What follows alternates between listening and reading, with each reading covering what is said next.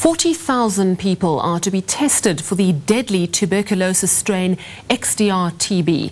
The killer disease has already claimed more than 200 lives, and months after the first deaths were reported, officials still don't know the extent of the outbreak.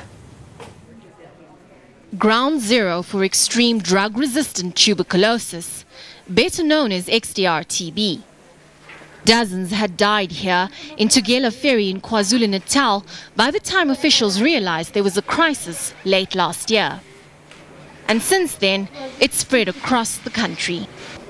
Latest official figures put the death toll at 237.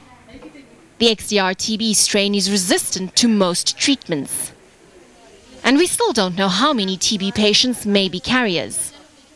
The World Health Organization is now helping. It wants to run tests looking for XDR-TB and multiple drug-resistant TB. As of April 1st, there will be 40,000 TB suspects in the country that will be tested for MDR and XDR. It's not yet clear how long this process will take.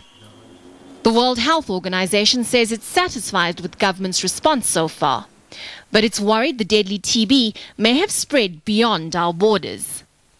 It's also planning to test for the disease in Lesotho. Kale Nair, E-News, Johannesburg. Last night we reported that Denel's Rooivalk attack helicopter was to be grounded.